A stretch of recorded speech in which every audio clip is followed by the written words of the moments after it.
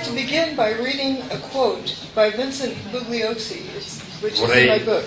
Vorrei iniziare con una citazione di un certo Vincent Bugliosi.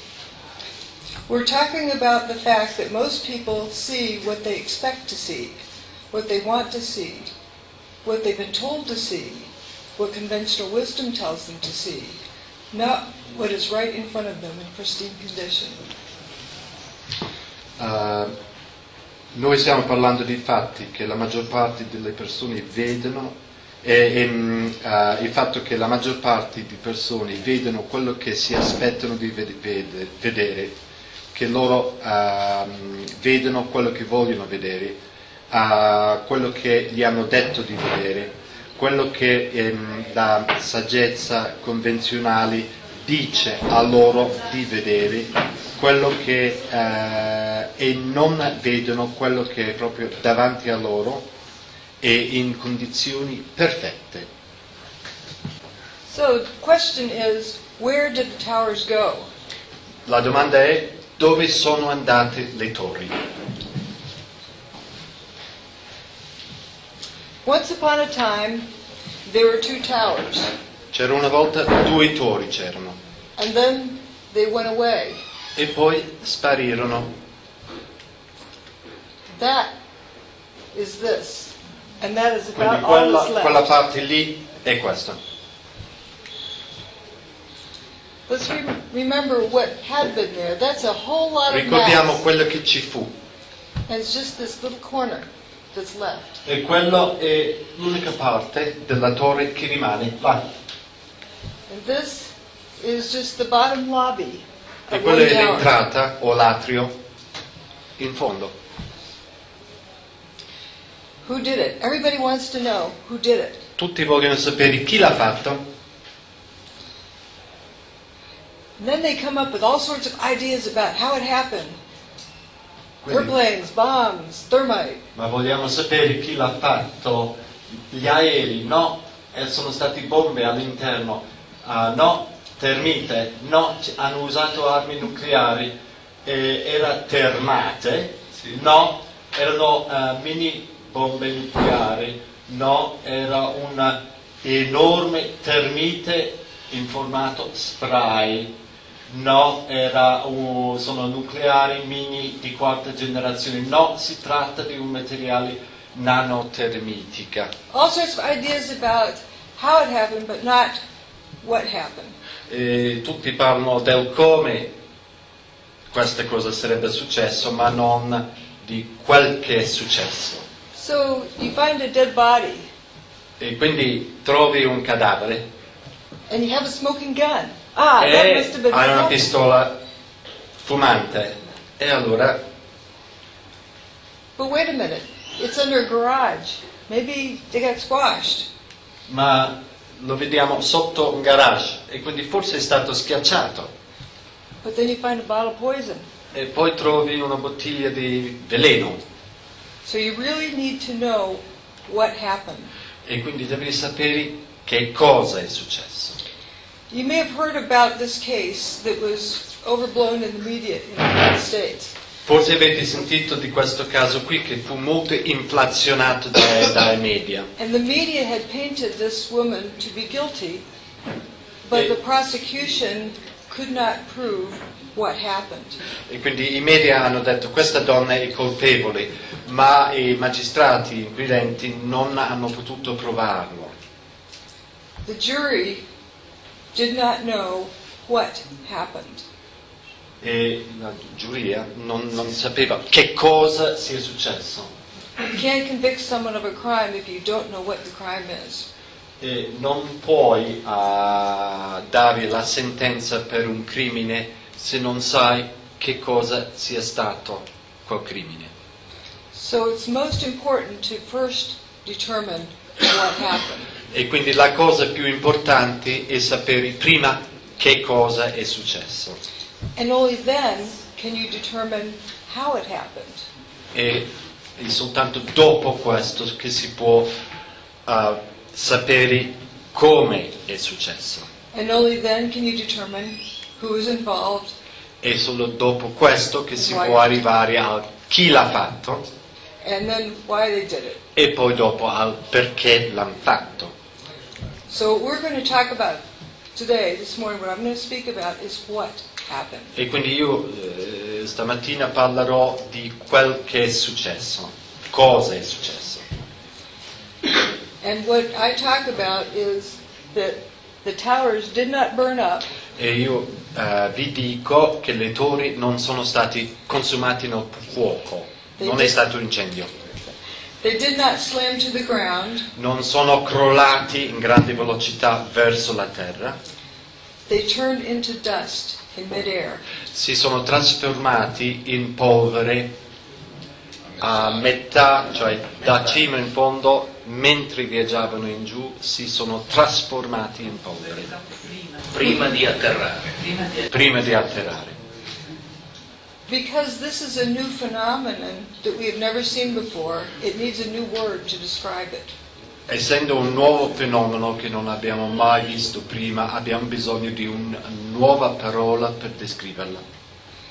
So, to keep from biasing my observations, I use new words or unique words to describe various phenomena. E quindi per non avere confusione, essere confusionante, uso parole mie per descrivere questi fenomeni. Dustification. E uno è la polverificazione, Dustification. non la polverizzazione, ecco, polverificazione, dustification.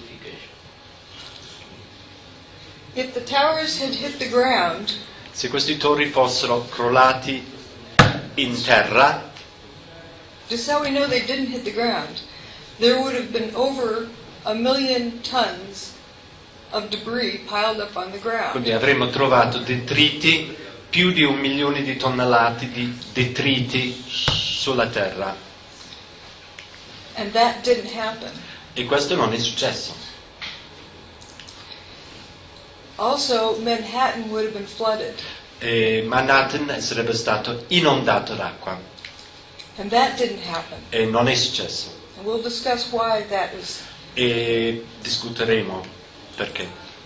Also, the seismic recordings would have reflected Quindi le misurazioni sismiche avrebbero registrato, it would have shown 2 500,000 ton buildings slamming to the ground avrebbero registrato l'impatto di due palazzi di 500.000 tonnellate ciascuno and a che crollano per terra, 230,000 ton building hitting the ground. e un altro palazzo di 230.000 tonnellate. That didn't happen either. E le registrazioni non ci sono state.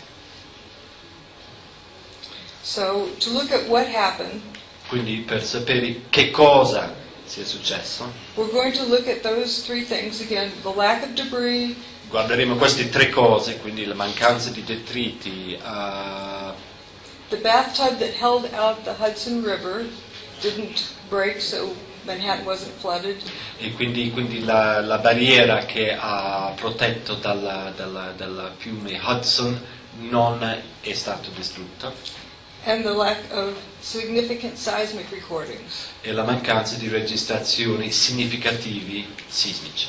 There's a bunch of other issues, but those first three are the important ones. Ci sono tantissime altre questioni, ma queste sono le cose più importanti. So the towers went away, and that's what was left. E quindi le torri se ne sono andati, e così questo rimane. I do not say collapse because they did not collapse. Io non dico che sono crollati, perché non sono crollati. Bankers Trust is a 41-story building. Il palazzo del Bankers Trust è un palazzo di 41 piani. The two towers were 7 times the volume. Le due torri erano in termini di volume 7 volte superiori. And that volume of material is missing. E quel volume di materiale manca. From the ground level, Dalla piano terra, il livello del terreno, this is Tower 1, the remains, the north wall and the south wall. e questo è quello che resta della torre numero 1, pareti nord, pareti sud. That ambulance was parked at ground level. Quell'ambulanza era parcheggiato al livello del pian terreno. Now this picture was taken immediately after the destruction of the towers. Questa fotografia è stata scattata immediatamente dopo la distruzione delle torri. The towers were built of steel with aluminum cladding around the outside. Quindi le torri sono state costruite con l'acciaio con un rivestimento di alluminio. Here's aluminum cladding. E questo è il rivestimento di alluminio. There's a few pieces of steel, but you don't see really any steel in the foreground. C'è qualche pezzo di acciaio, ma non vediamo acciaio in primo piano. This is a video taken one day after. Stephanopoulos is down in Lower Manhattan today. George, I don't know if you heard a little earlier me raise this question, which was actually raised by ABC's Jackie Judd as we look at these areas down below. And the video of where the towers used to stand and where is all the rubble gone. And have you been able to, is there any way you can answer that question? I'm sorry, Peter, I didn't get the question. Okay, I apologize. Jackie Judd and several other people keep asking us, when you look at where the towers used to stand, there is surprisingly so little rubble. Where did all the rubble go? It's a very good question, Peter, and I have asked some people who've been doing some of the rescue and recovery work this morning. If you look behind me, you can see the very remains, the skeletal remains of the World Trade Center. And one volunteer, Robert Gerlinski, explained to me the reason there's so little rubble is that all of it simply fell down into the ground and was pulverized, evaporated. Comunque la questione di questa intervista è che ma dove sono questi detriti? Dove sono questi detriti? Poi dopo lui dice sì, questo testimone dice che questa roba è crollato e poi è evaporato. Sì, è la parola che... No, tre definizioni: crollo, polverizzazione e vaporizzazione, dice il cronista. Humans tend to keep asking questions until they get an answer. They don't stop to think if the answer makes sense, especially in a situation like this. They just grab the answer and move forward. Quindi gli esseri umani tendono a porsi domande e poi dopo, quando hanno una risposta, sono già soddisfatti, non tendono a rimettersi in discussione. And so someone told him that the building evaporated. They're trying to explain why there's so little debris there. E quindi qualcuno gli ha detto che è evaporato e Then Il problema è di sotto. in other words, it was witnessed in the immediate time period after the towers went away. It was seen that where did the buildings go? And actually that news clip motivated the title of the book. E quindi la dinamica era quello che abbiamo descritto, e questo servizio giornalistico è quello che ha dato il nome a questo libro. Dove sono andati a finire? Dove sono spariti le torri? Sono andati. Here's another observation from a medical doctor, Dr. Stephen Levine. I was astonished at the degree to which solid materials were turned into pulverized dust as a consequence of that building collapse. I think it was striking. Quindi ero attonito del modo in cui il palazzo si è stato polverizzato in polvere, ha detto. And here again is what is left. Very little, but only buildings with the WTC prefix went away.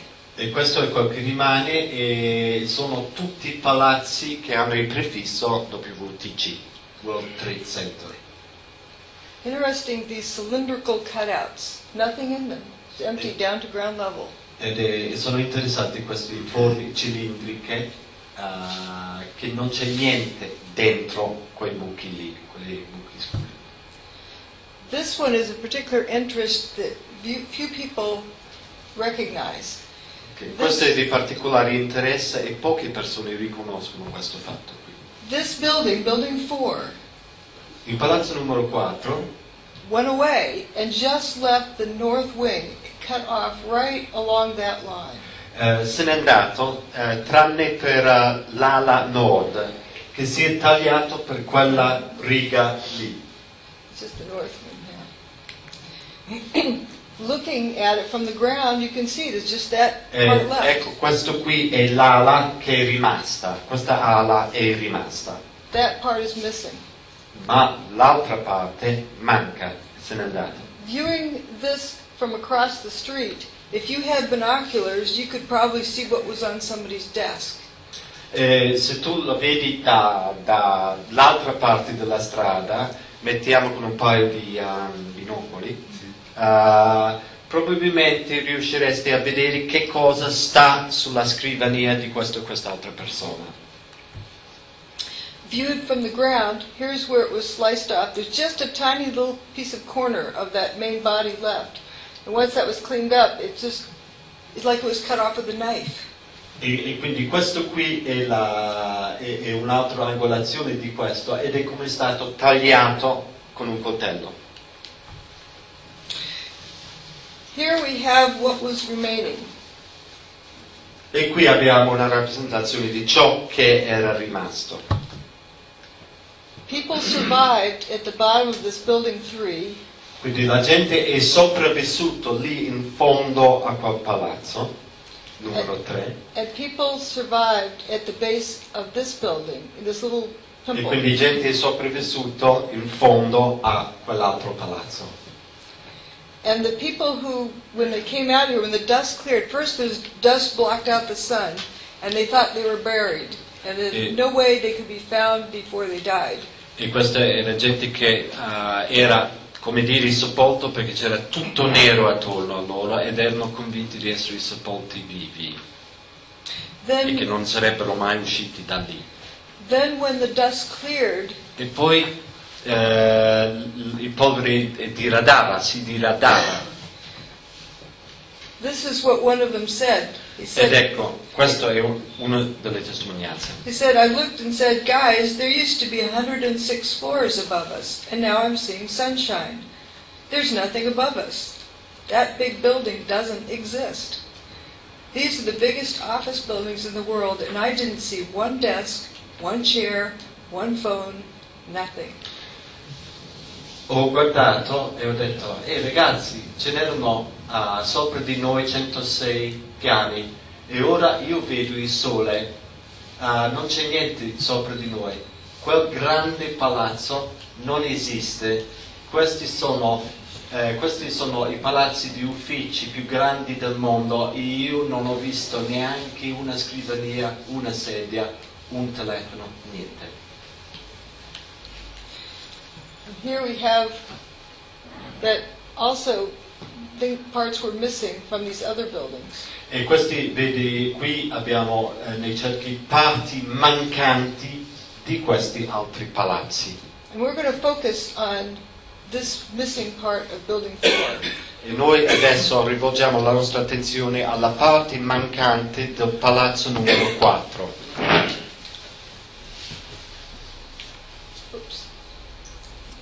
Here's a closer picture. It looks like you could take a broom and sweep up what was left.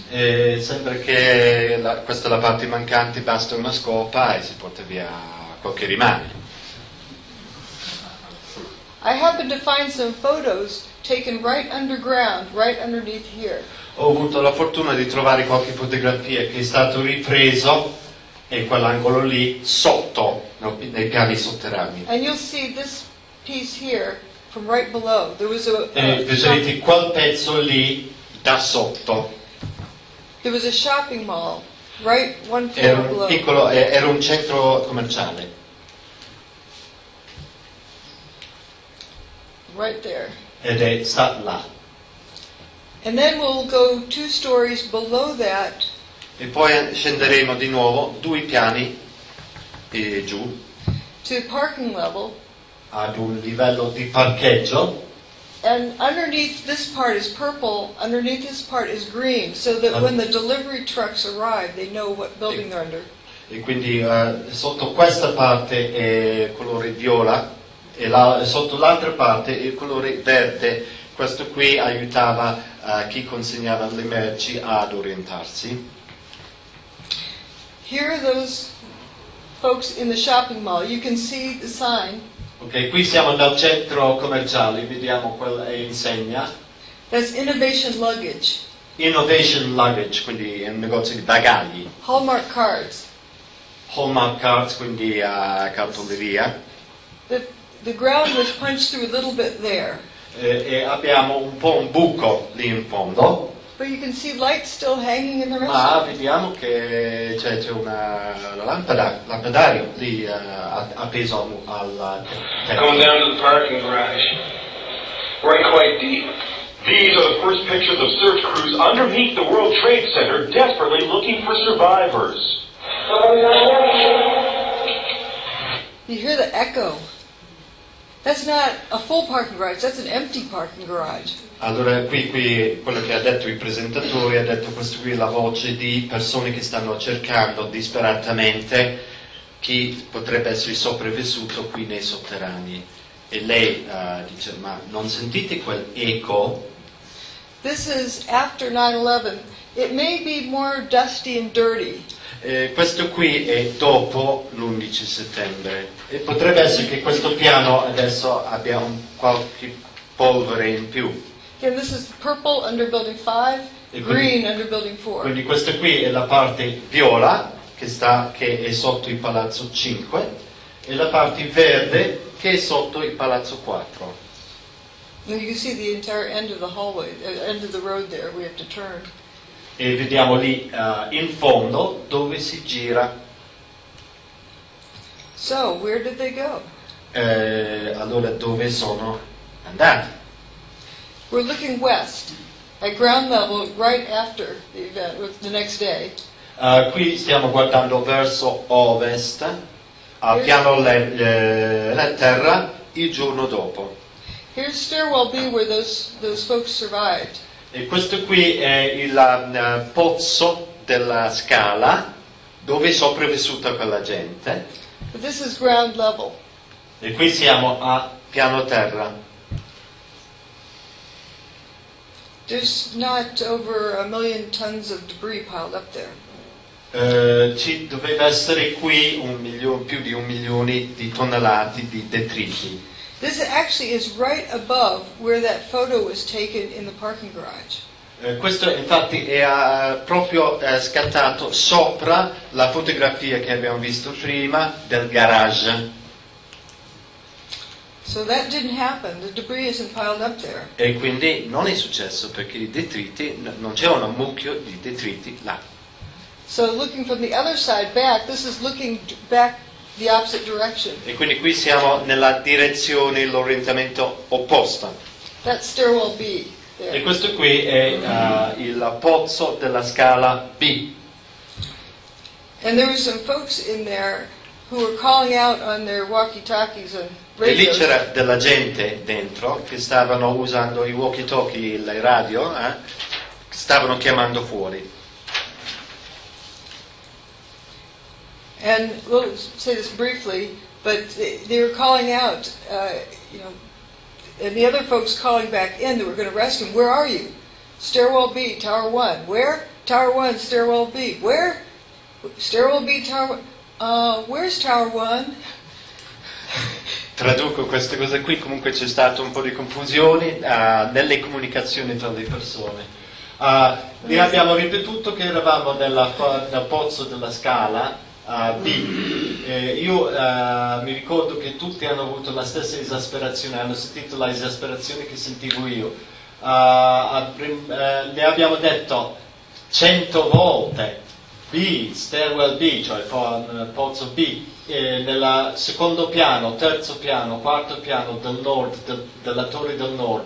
Voglio dire, pozzo B, secondo, terzo, quarto piano, torre nord, B, pozzo, torre nord. Dove siete? Torre nord, pozzo B, secondo, terzo piano. E tu capivi che loro non ti capivano, non capivano dove eravamo.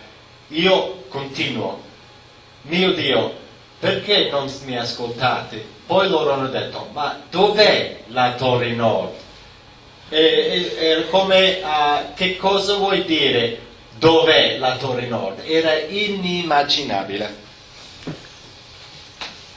Here's stairwell B. Yeah, you hear voices calling out from that building that doesn't exist. Ed ecco, questo è il pozzo B, le voci che parlavano fuori di questo palazzo che non c'è. This is the north wall. Here's stairwell B again. Oops. Ed ecco la scala B. And then here's the north wall.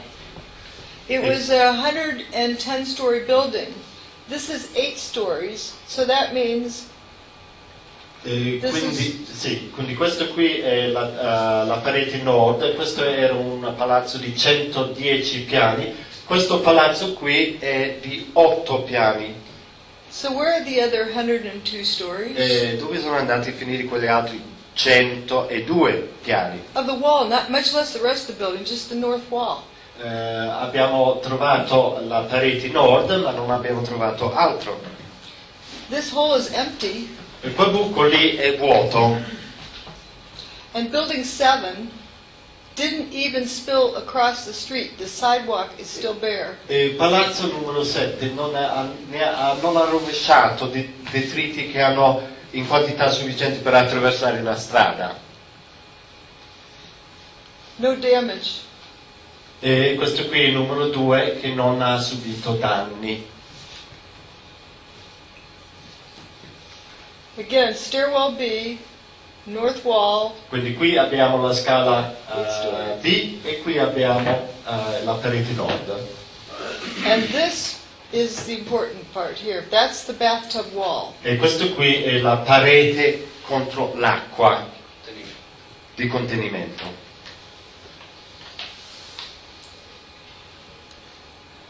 We'll talk about this bathtub. That's what it's referred to. Some refer to it as the slurry wall. It's like a dike that holds the water Sì, out. è una diga di contenimento, come stavamo dicendo, che loro chiamano la vasca del bagno.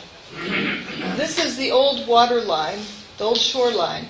Qui abbiamo il giallo e questo qui è la costa, Cioè, insomma, dove i limiti dell'acqua. Manhattan used to have this, the white area here. Quindi Manhattan una volta era la parte bianca in questa mappa qui. And this is prime real estate, so you want more of it. E questo qui è una zona di gran prestigio, cioè è un valore di mercato molto alto, quindi più ne hai, meglio è. So that was the shoreline, and then they extended it out. E quindi qui abbiamo il limite della terra e si sono espansi. This is the early 1970s, Qui, because quindi you see they're just finishing the towers. You see the Quindi immagini dei primi anni 70, perché qui stiamo appena alle conclusioni della costruzione delle 2 torri. and then they were building even more out further. E hanno poi dopo cominciato a costruire ancora di più. So with this dike here, or what you would call bathtub wall, E quindi con questa diga, muro di contenimento, detto la vasca del bagno, if those buildings had crashed to the ground, se quei palazzi fossero crollati a terra, Manhattan would have been flooded. Manhattan avrebbe subito una inondazione, Because this bathtub would have been ruptured. perché questa barriera avrebbe subito una rottura. This was built out in the Hudson. The bedrock is 70 feet below the water table. That's 70. 70 feet below the water table is the bedrock. E quindi qui siamo nei paraggi del fiume Hudson e la parte fondamenta penetrano fino a 70 piedi, feet o yards? 70 feet. 70 piedi sotto il livello dell'acqua. They used to have the PATH train that was built in 1909. Qui c'è la rotta di una ferrovia del 1909, costruzione. They relocated in 71 inside this new bathtub. E l'hanno spostato questa ferrovia nel 71 all'interno del nuovo muro di contenimento. But this is original. You would think after being that old, it would be fragile. ma questo è originale. E si avrebbe pensato che, avendo quegli anni lì, sarebbe stato labile, fragile. But it didn't leak. At first there was water in the tunnel because of all the fire hoses and rain that went in, but as soon as they pumped it out, it stayed dry. Ma non c'era acqua significativa, c'era un po' di acqua dei vigili del fuoco, ma una volta tolta quell'acqua è rimasta asciutta quella zona lì. Here is the bathtub after it's been cleaned out, after 9/11. E questo qui è la vasca del bagno ripulito dopo 11 settembre. And there's the tunnel that goes under the Hudson. E quello lì è il tunnel che passa sotto il fiume Hudson e fa quel percorso lì. A close-up view of that far wall. This building is that extra extended out part. E questo qui è la parte che si estende in più nel Hudson, nel fiume. But you can see from the rust that this is original wall. It's Ma not, vedete da ruggine che Quello lì è la parete originale. this is the footprint of Tower 1.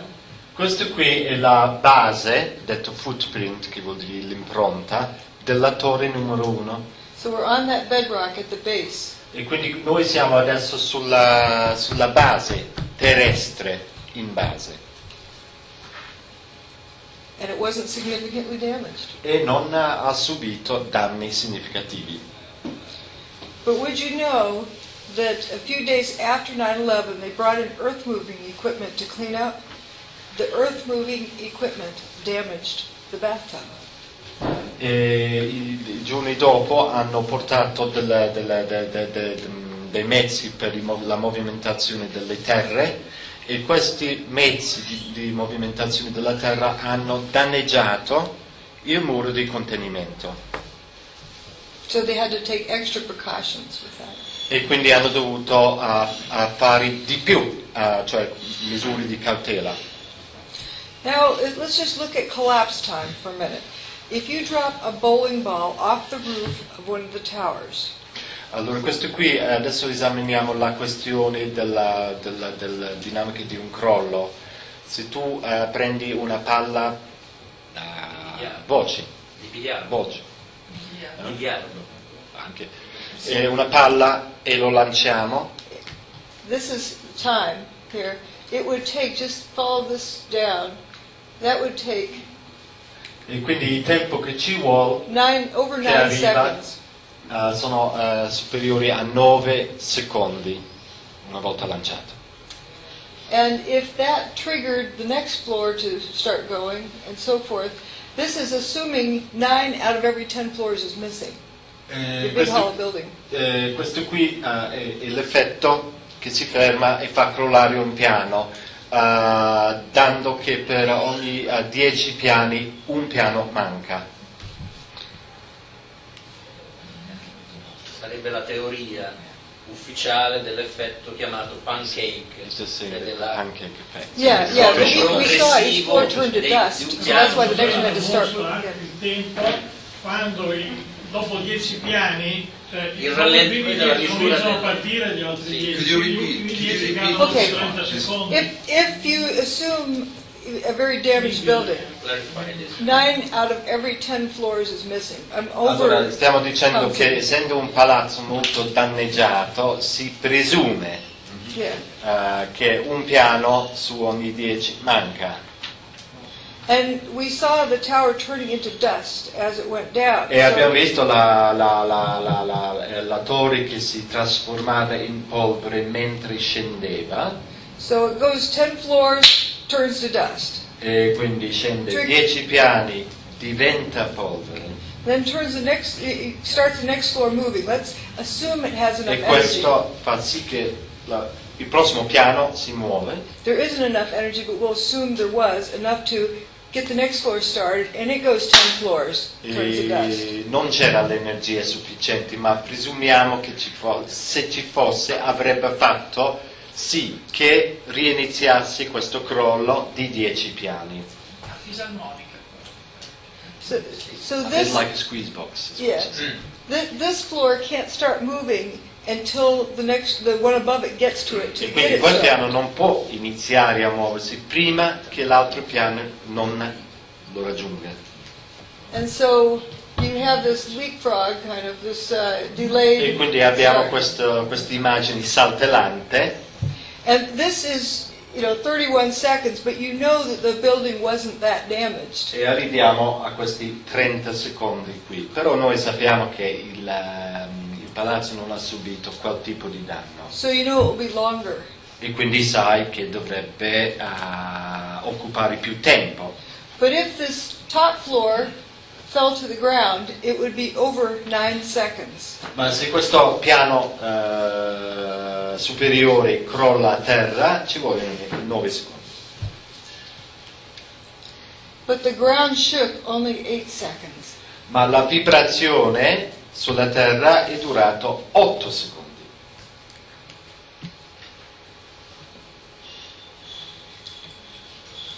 And the seismic recordings weren't significant enough. E quindi le registrazioni sismiche non erano abbastanza significativi. This was what one of the first responders said. E quindi quelli che hanno dato, quelli che si chiamano first responders, cioè quelli che sono soccorritori, i primi soccorritori, ha detto questo. He said, I don't remember the sound of the building hitting the ground. Somebody told me that it measured on the Richter scale, but I don't know how true that is. If the building hit the ground that hard, how do I not remember the sound of it? Io non mi ricordo i rumori del palazzo che si schianta sulla terra. Qualcuno mi aveva detto che è stato misurato sulla scala Richter. Io non so quanto sia vero questo. Se il palazzo sta colpendo la terra con quella violenza, com'è che io non mi ricordo il rumore di tutto ciò? Perhaps this is why. E forse questo è perché This part of the building doesn't make a thud when it hits.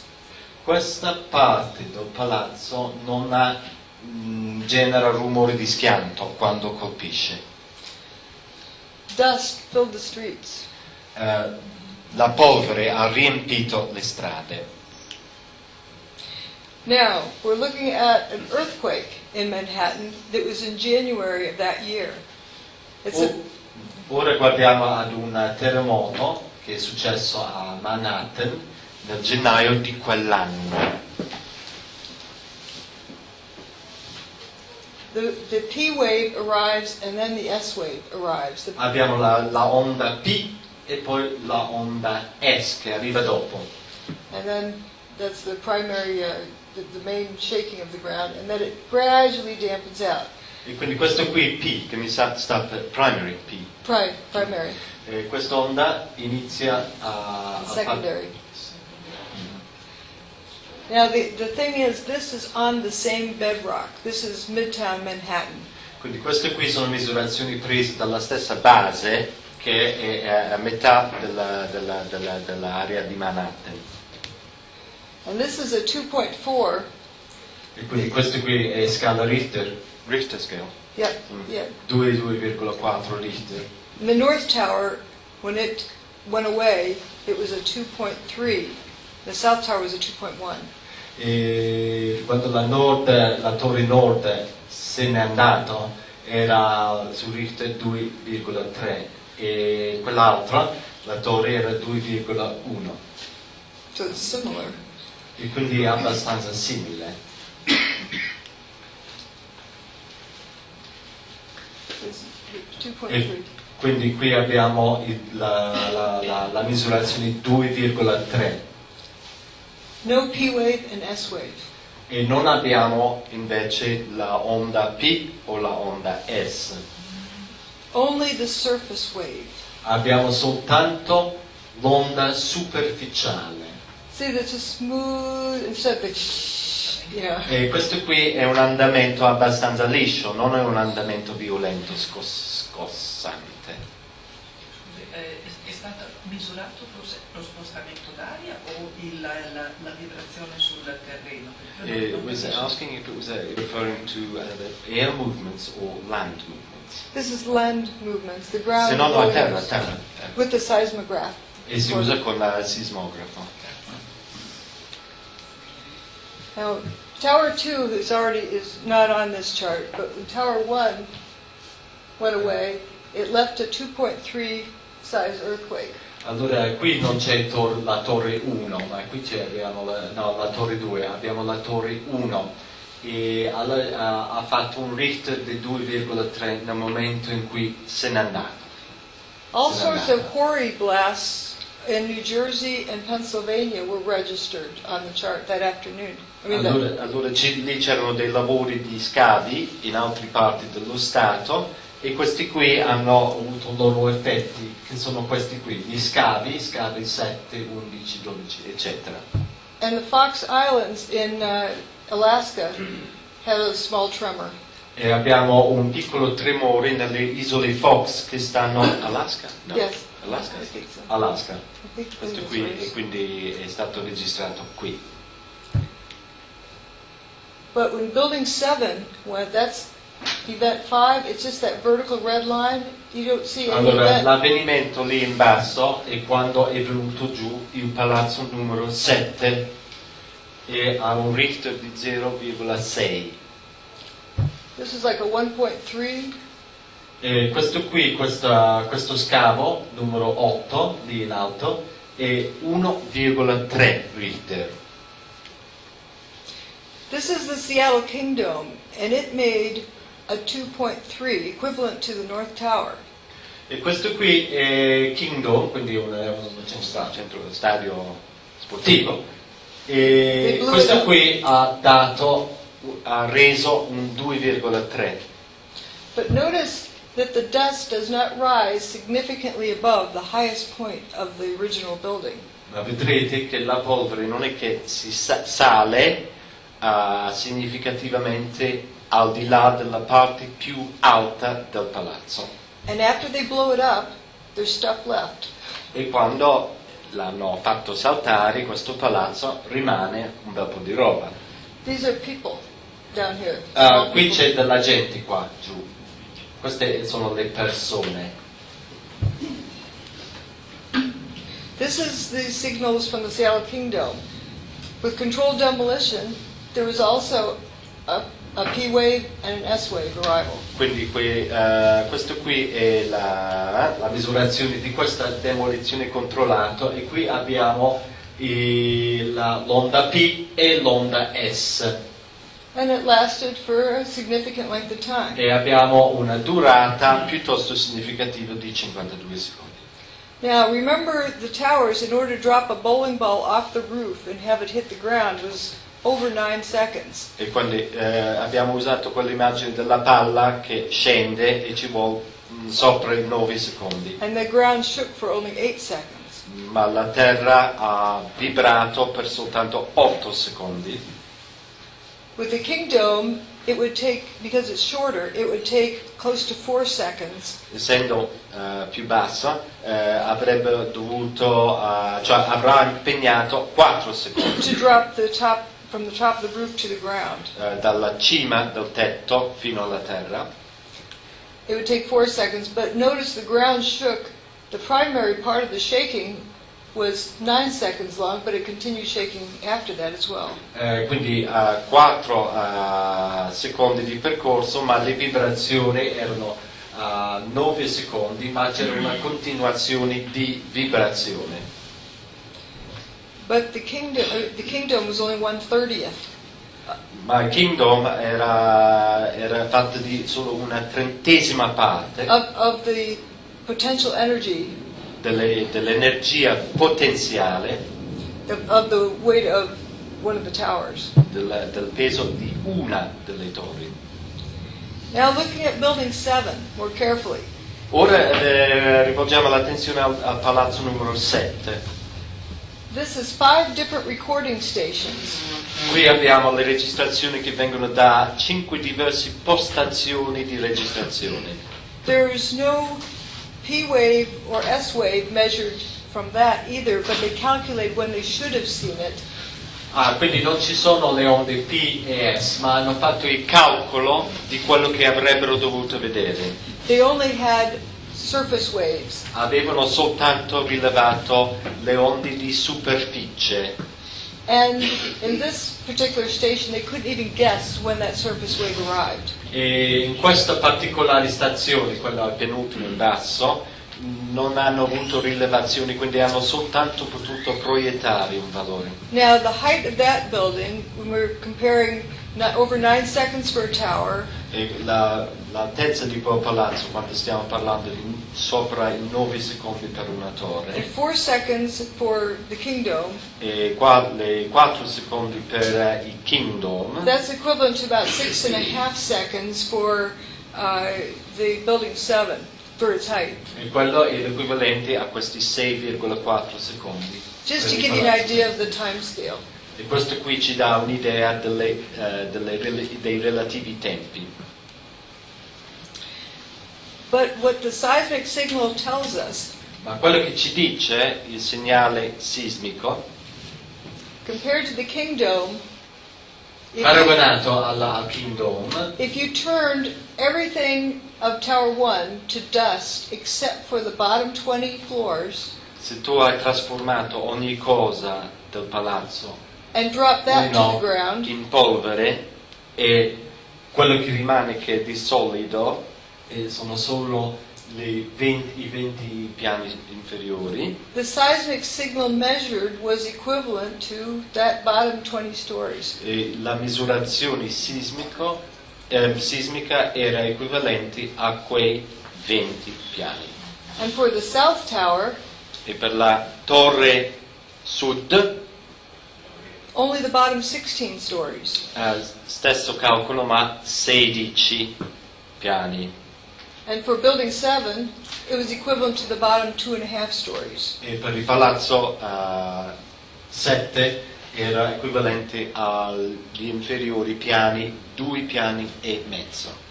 Just a fraction of the material really slammed to the Un ground. frammento della materia che avrebbe dovuto crollare in terra. So now we're going to look at dustification. E adesso passiamo alla polverificazione. This is steel. The outer structure of the towers, I often refer to it as wheat checks. They're prefabbed units of, it's like a breakfast cereal.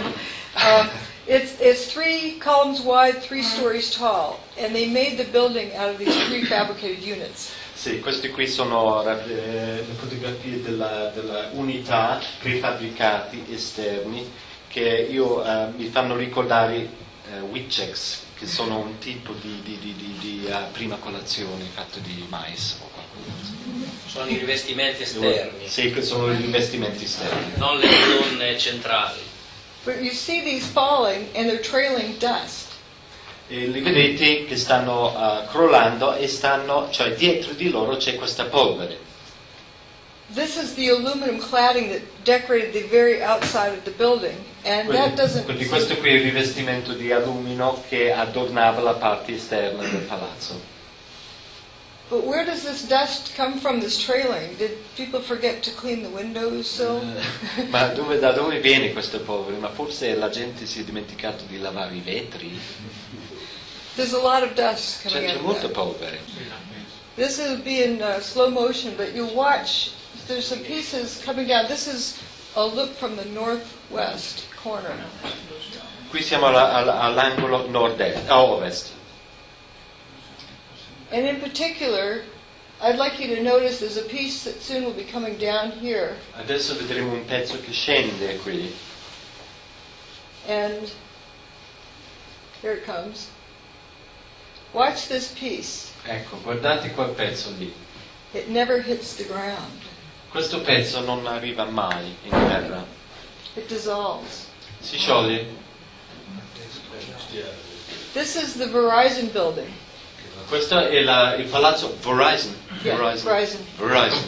V-E-R-I-Z-O-N. Yeah. Verizon, sì, è un'azienda grossa. It's on the corner. And these other wheat checks coming down to E qui this. abbiamo di nuovo questa prima colazione che scende. In a minute we're going to look at the intersection below for those pieces of steel. E adesso vogliamo vedere se li ritroviamo lì nelle intersezioni sotto, se li ritroviamo quei pezzi di acciaio. Scusi, ma che materiale è che si decompone così in qualche secondo? It's asking what the material is that seems to decompose in seconds. Pretty much all of the material in the building from the 20th story on up turns to dust. Cioè più o meno tutti i materiali si trasformano in polvere. But as you get to the as you move outwards, something that's only partially affected, you can see what gets affected most easily, and you can see that it's steel that's affected more than like other things. Quello che sembra subire la trasformazione maggiormente è l'acciaio. La carta no. La carta no. Acciaio, sì. Not paper. What? The paper. Steel, yes. Yeah, paper no, paper no. Yeah. Posso fare una precisazione brevissima? He wants to just point out a particular Okay. About A detail. pulverization with mechanical agents or dustification, not mechanical Right. agents. Yeah. Could you explain this? Right, the difference, this what's hitting it? I talk about directed energy versus kinetic energy. Qui io faccio la distinzione tra l'energia diretta e l'energia cinetica. Kinetic energy is like a cannonball, a bullet, a bomb. L'energia cinetica è come una pallottola o un missile, Heat, something exploding, something... qualcosa che esplode, but this is nothing being sent over and hitting this. ma non c'è neanche qualcosa che arriva e colpisce. This is coming apart. Questo è uno sfaldarsi. There's an analogy I think of Trovo un'analogia. with an Alka-Seltzer tablet. È come una... sì, effervescente come l'Alka-Seltzer. A dry Alka-Seltzer tablet Se è stays secco, fine. se è secco questa pastiglia, se è secca, rimane lì, stabile. But when you change its environment, Ma quando tu cambi l'ambiente in cui quella... you put it in a glass of water, it lo metti in effervesces. un bicchiere di acqua, diventa effervescente. The steel was okay until its environment changed. L'acciaio stava bene, fino al momento in cui il suo ambiente non si è cambiato. It was an energy field. Era un campo energetico. Now we're going to go down and look at the street right below, right after that tower E turned questa qui è up. la strada proprio sotto lì, appena dopo. The people, of course, were in their hiding places when it was happening, and they just emerged from their hiding places. E la gente chiaramente si era rifugiato qua e là e adesso sta appena rientrando sulla strada. Here's the Verizon building, Questo qui è il palazzo Verizon di cui abbiamo parlato. but where's Tower 1? You see sky up there. E qui la torre numero 1 e vediamo anche il cielo lì sopra. It was right past Building 6. Questo qui è dopo il palazzo numero 6. And you see from their postures, E vediamo dal loro atteggiamento like they're just shocked. You know, like, che sono in stato di shock. I don't know if you are familiar with the TV show The Twilight Zone. Conoscete lo spettacolo televisivo? Si chiama Twilight Zone, zona penombra.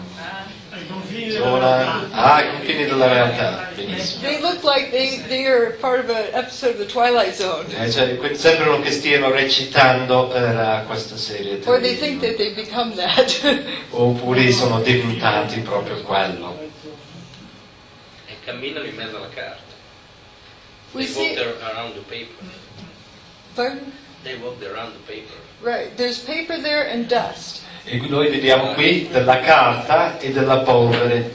There's aluminum cladding. Qui abbiamo un pezzo di rivestimento di alluminio. Maybe there's a piece over here, but there's paper and dust. No steel. Forse c'è un pezzo di alluminio di là, ma qui abbiamo attorno a noi della polvere e della carta. One way of thinking of it also is if the building was coming down, would you want it to be dustified, or would you want to be standing under that steel? Sì, un altro modo per immaginarlo è un po' così, cioè se un palazzo sta crollando attorno a te, preferisci che rimane integro oppure preferite la polvere? If it was steel coming down, you would think you were a goner. Se era acciaio che sta scendendo, allora addio. Now that intersection where we were just looking, we're looking. Qui stiamo parlando di questo incrocio, questa intersezione. And that's this intersection right there. That's where the camera was in that previous picture. E quel quadro lì, quindi era lì, a quell'intersezione, quella strada lì. Unburned paper. Qui abbiamo trovato della carta non bruciata. Why do these automobiles look like they caught fire? Ma qui accanto abbiamo degli automobili che sembrano che siano accesi, cioè They sono stati appear to have incendiati. caught fire. They appear to have caught fire. Sembra che siano incendiati. We're going to be careful about making the assumption that it's fire. Ma noi staremo attenti, non lo chiameremo, non presumiamo che si tratti di fuoco. We're also going to look at from B1 and B2 from those directions and from C. Allora guardiamo B1, cioè Palazzo Building 1, is it? Yes, we're going to look at building 1. B1, quindi palazzo 1, palazzo 2, da quelli due frecce in alto e anche da qui, dal numero C. From down here. Da quella freccia lì. From the north, we're looking. Here's Tower 1 coming apart. Qui abbiamo la torre numero 1 che si sta sfaldando. And it leaves these columns standing for just a few seconds. Per soltanto qualche secondo, quella colonna lì. And you see them here. E lo vediamo qui. And then they sort of faint and turn to dust. E li vediamo un po' sfumarsi e diventare polvere.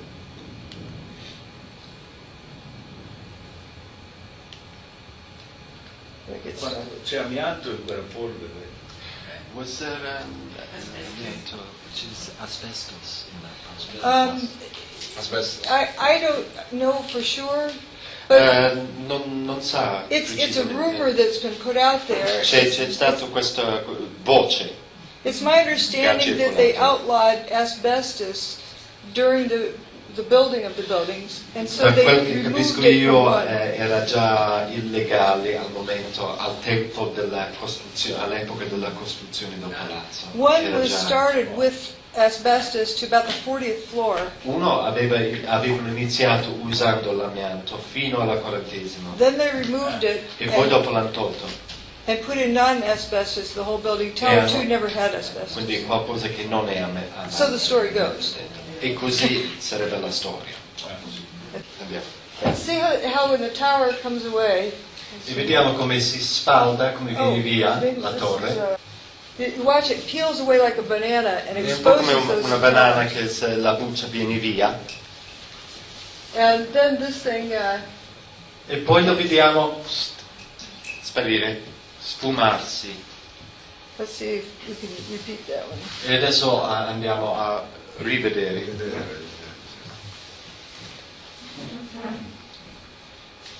You'll see the timing. It's no time at all. It leaves these e vediamo pochissimo tempo ci vuole. no time for dust to settle on it. Plus, dust is not going to settle on a vertical column. E poi dopo la polvere non si adagia su una colonna verticale. And then right after E this, poi vediamo che it sort of faints. Ed è come che sviene.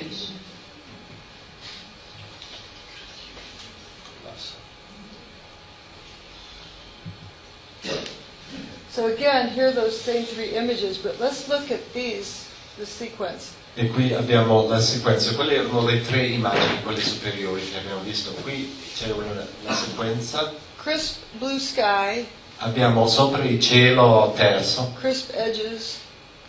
e i profili sono ben definiti. So the dust isn't settling on it because you'd have hazy edges. E se la polvere ci sta sopra questa struttura, il profilo di quella struttura sarebbe meno preciso, meno chiaro. viene letto. And then the edges are no longer crisp. E poi dopo vediamo che le estremità, i bordi, non sono così ben definiti. It turns to dust right before us. Diventa polvere davanti ai nostri occhi. More pictures of the same three. Ecco, qui abbiamo le tre, sempre quelle tre immagini sopra. Now we're looking across the river at the Ora stiamo guardando dall'altra parte del fiume. See, it starts to drop and then turns to dust. E qui vediamo come questa torre, non so come descriverlo, campanile in un certo senso, e mentre crolla, comincia a crollare e si trasforma in polvere. And you can see there's very little time between these because you can see the dust cloud coming around the side of this building. E vedete che c'è veramente poco tempo tra un'immagine e l'altra immagine per via del comportamento della nuvola di polvere mentre si muove. Around there. There's another phenomenon I refer to as lather. Quindi questo è un altro fenomeno che io chiamo schiuma. Lather coming out of this building. Qui abbiamo la schiuma che esce da questo palazzo. Or coming out of these O steel columns. che viene fuori da steel columns. Da questi, viene fuori da queste colonne di acciaio. And then building 7. Qui abbiamo il palazzo numero 7. It has open windows here, broken open windows. Noi abbiamo finestre aperte, rotte. And from ground to roof, one side and one side only, it's coming out, pouring out. And in Okay, dal piano terra fino al tetto superiore, soltanto su un lato. And folks might think it's fire in there trying to push its way out. E la gente potrebbe pensare, beh, c'è un incendio lì che sta spingendo per uscire. But this is the path of least resistance. Why isn't it coming out those windows? Ma il principio della pista della minore resistenza, perché non esce da quelle finestre? No, go low to the corner.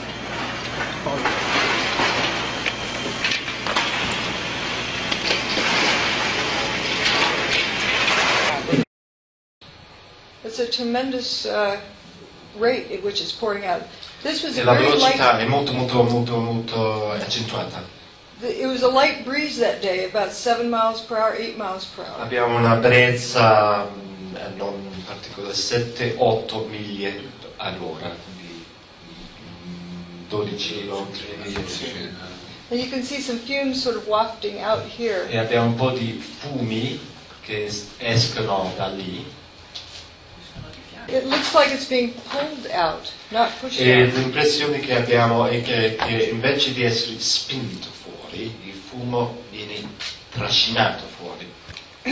Well, we have this dust that pours out, E qui abbiamo il flusso della polvere. and it was not hot. Ed era una polvere non calda. They didn't get cooked. Queste persone non sono stati fritti, ustionati. And it rolled out for a particular distance and then went up. E poi dopo questa polvere è venuto fuori, il flusso è venuto fuori e poi dopo è salita la polvere. Think you throw rocks. Se io lancio un sasso, They go quite a distance, but if you throw flour or dust, it doesn't go very far. però cioè, se io lancio un sasso arriva a una certa distanza, se io lancio farina non va molto in là. But if the gravel turns to dust as it's flying, Ma se è ghiaia che mentre viaggia si trasforma in polvere, it breaks down at a particular rate, it gets to a size that it can't keep moving and it starts to float upward. allora diminuisce i frammenti di ghiaia, diventa polvere e a quel punto lì, a un certo punto, non va avanti. And those people looking out of their apartment window, you can see the dust rise. It didn't quite touch their apartment window. E questa gente che guarda fuori dalla finestra dell'appartamento loro e il fumo, la nuvola non è arrivato da loro.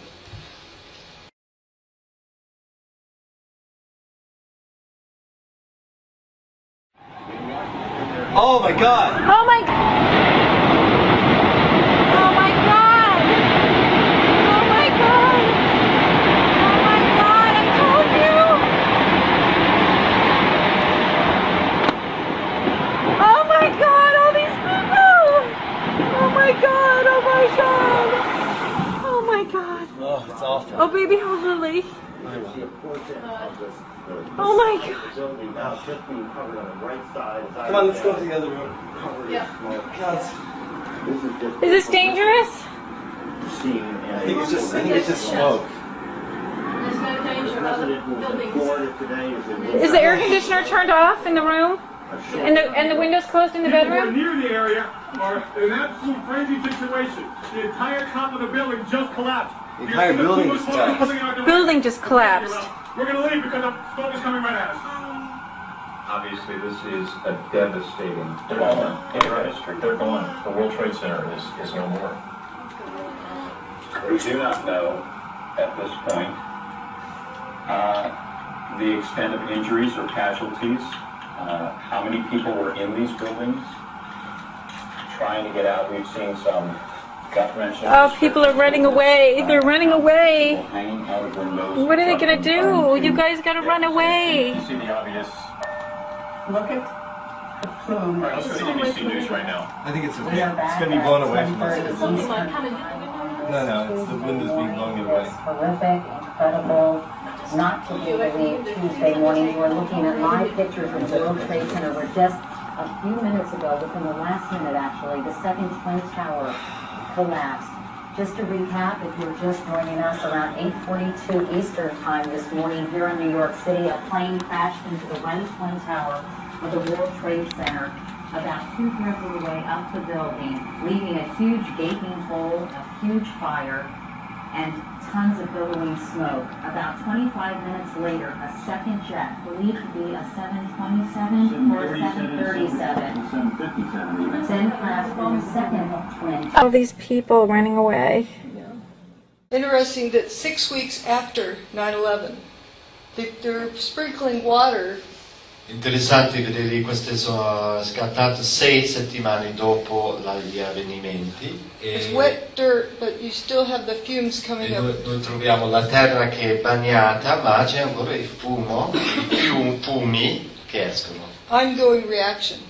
Ed è una reazione che continua nel tempo. If this were hot, the hydraulics wouldn't be operating. Se fosse calda quella roba lì, quei macchinari idraulici non sarebbero in funzione. And this kept going up, and it went up into the upper atmosphere. E questa nuvola andava sempre su.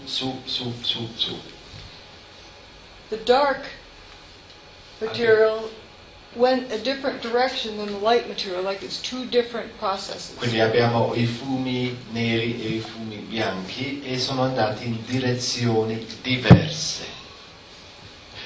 Sono andati in due diverse direzioni come se fossero due processi diversi.